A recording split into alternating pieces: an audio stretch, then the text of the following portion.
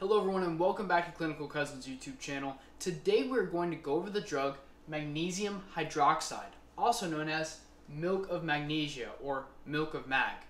This drug is classified as an osmotic laxative and an antacid. It is given for constipation and acid indigestion.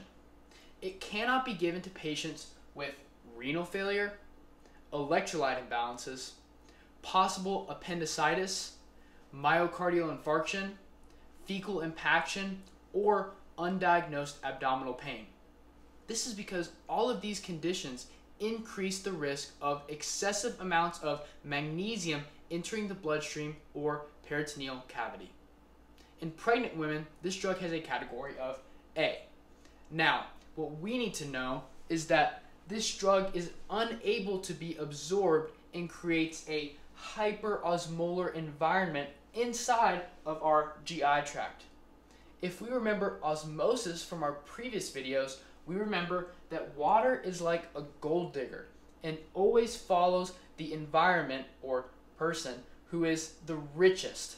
Therefore, when we have a rich or high osmolarity, water will follow.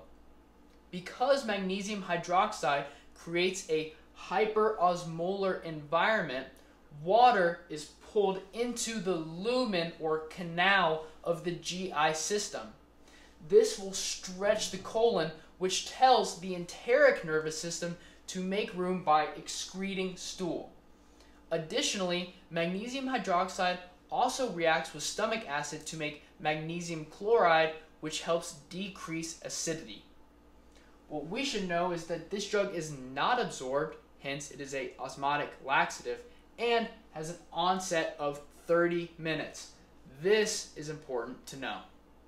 The side effects of this drug may include abdominal cramping, diarrhea, and electrolyte imbalance. If too much magnesium enters the bloodstream, it can cause very serious side effects such as hypotension and respiratory depression.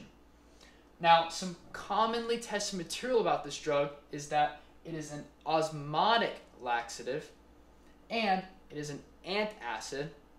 And be sure that there is no possibility that your patient could have a condition where the drug could enter the bloodstream. Lastly, please note that some common side effects are abdominal cramping and diarrhea. As always, thank you for taking the time to learn with this today, and remember to like and subscribe for more content.